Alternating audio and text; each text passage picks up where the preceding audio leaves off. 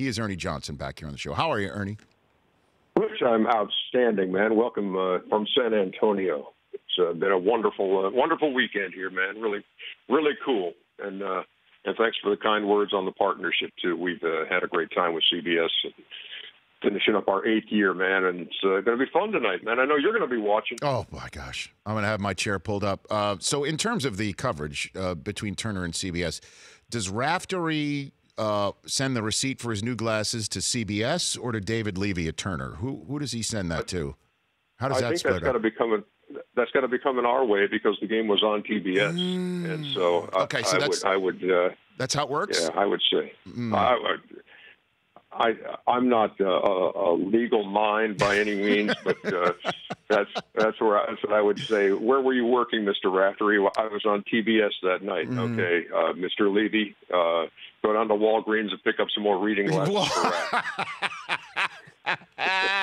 Yeah, I like it, man. That was an incredible Villanova performance the other night, Ernie. So, walk me through what you think needs to be done against Villanova by Michigan tonight, best you can tell here. Well, Rich, I'm glad you asked because I do have a theory, a working theory here, which I will again be espousing on our 2-hour pregame show beginning at 7 o'clock Eastern time on TBS. Nice.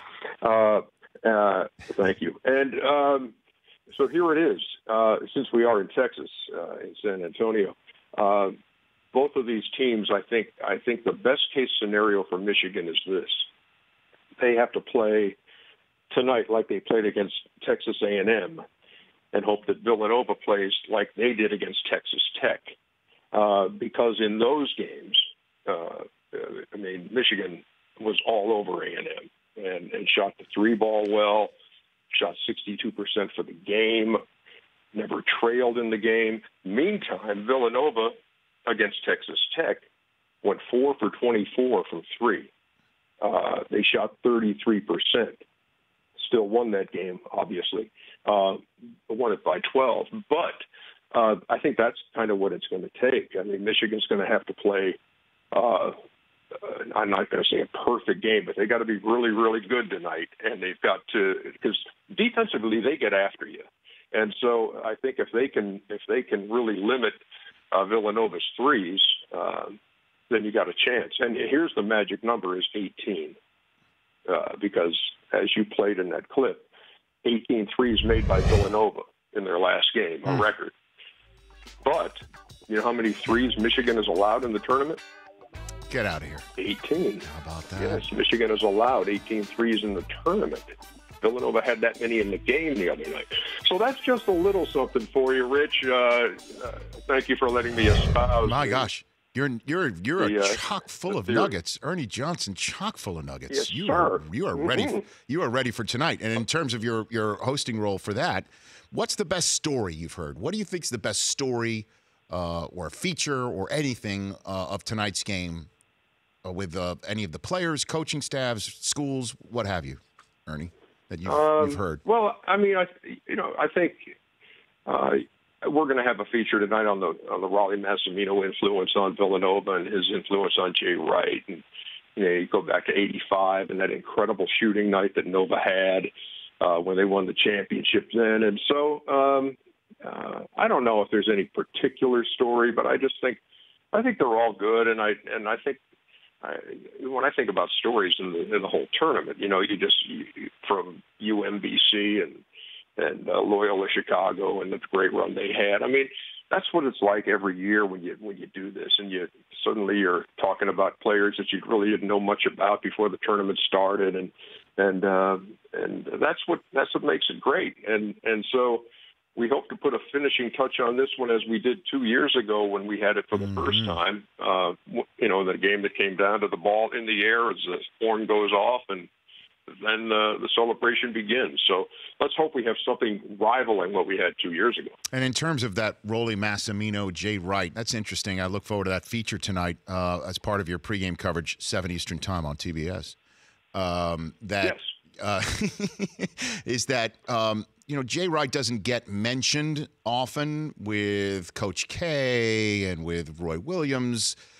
We had Coach K versus Jim Boeheim in the mix in this tournament. the so-called blue bloods of NCAA tournament basketball. Do you think that tonight Jay Wright, regardless, win or lose, enters that pantheon right now? Yeah, sure, certainly. And I think one of the things about Jay, and this is just what happens, if you go through a bunch of times where maybe it's perceived as underachieving or not being able to break through a ceiling, and only good enough to get this far, which kind of dogged him for a little while.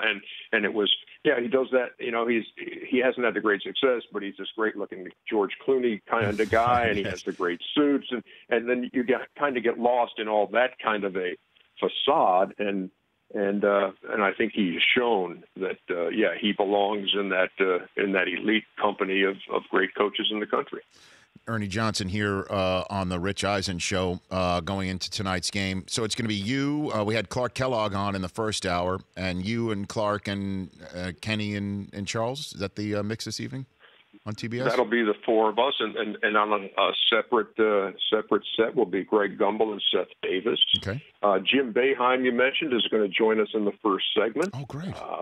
And so we had him on. We had Mike Bray on the other day during our pregame festivities, and that was fun because what happened with me and Mike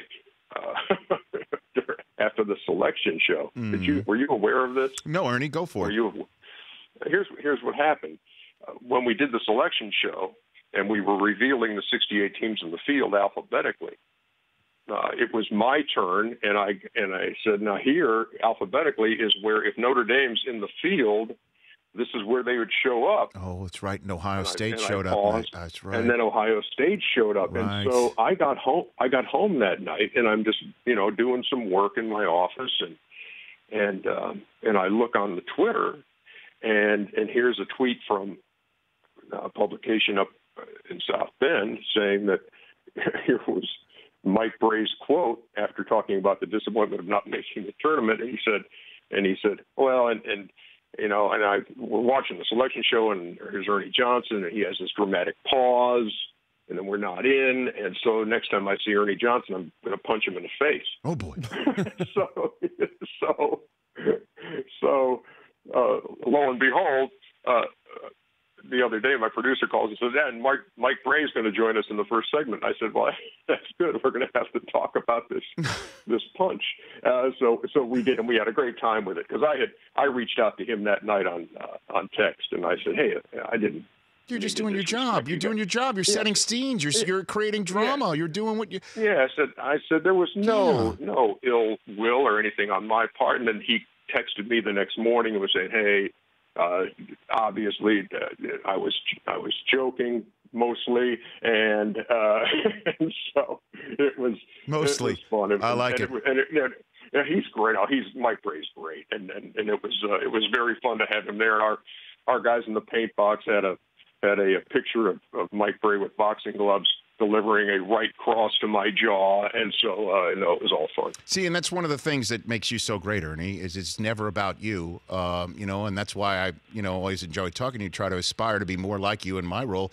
I would have said just anywhere but the face. No, anywhere but. Rich. I would have said anywhere but the face. Anywhere but the face. This is my moneymaker. That's what I would have. That's how I would have responded. That's why I don't play pickup. That's why I don't play pickup basketball anymore. Because if I take an elbow to the chops, then the next job you hear from me will be, go ahead, pump three, you're ready. You sound like a guy who used to be on Turner. Well, Ernie, look forward to tonight's coverage. Really do. I've enjoyed it immensely to this point. And just, again, if you're on the postgame show and it's Villanova and Jay Wright's there, just be gentle. Just know there's a bunch of us out there that'll be. Ask him the poll question. Ernie's perfect for this poll question here, Brock. All right, do you want to set Ernie up with our contest Ernie, here? Our contest But this will be Jim Nance will be talking if he's awarding the championship. You're on the post game. You're on the post game. What I'm saying is, for those of us who are just junkies that even after we lose. Here's the poll question. Right. Okay, Chris Brockman, my on-air producer and compadre, and Mike Del Tufo, who's our audio executive who barely pays attention to the program. We all put in our brackets, and whoever loses must wear clown makeup for the entirety of tomorrow's 3-hour show. Unless any of my children who have been in the competition, I had my 9, 7, and 4-year-old daughter fill out a bracket this year.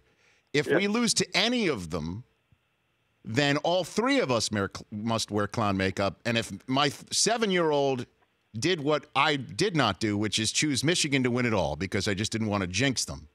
So if Michigan wins, then I must wear clown makeup throughout tomorrow's show with my other compadres. Ask him the poll question, Chris. Yeah, Ernie, what should Rich be rooting for tonight? A Michigan win or to not wear clown makeup tomorrow? Ernie, I look to you for advice.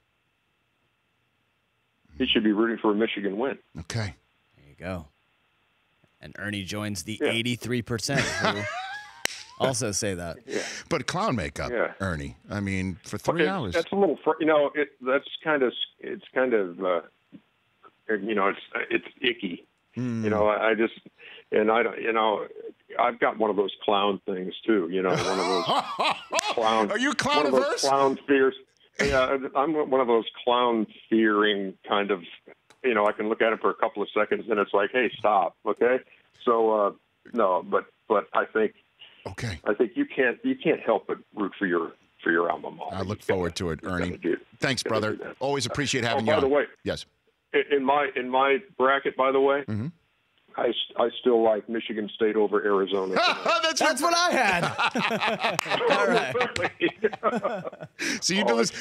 Good thing you're not in our competition because my 4-year-old would be beating you right now, Ernie. That's the way these things go. My wife and my oldest son are both beating me in my. That's amazing how that works. It's going to be a long year. Have a great time tonight. We'll be watching.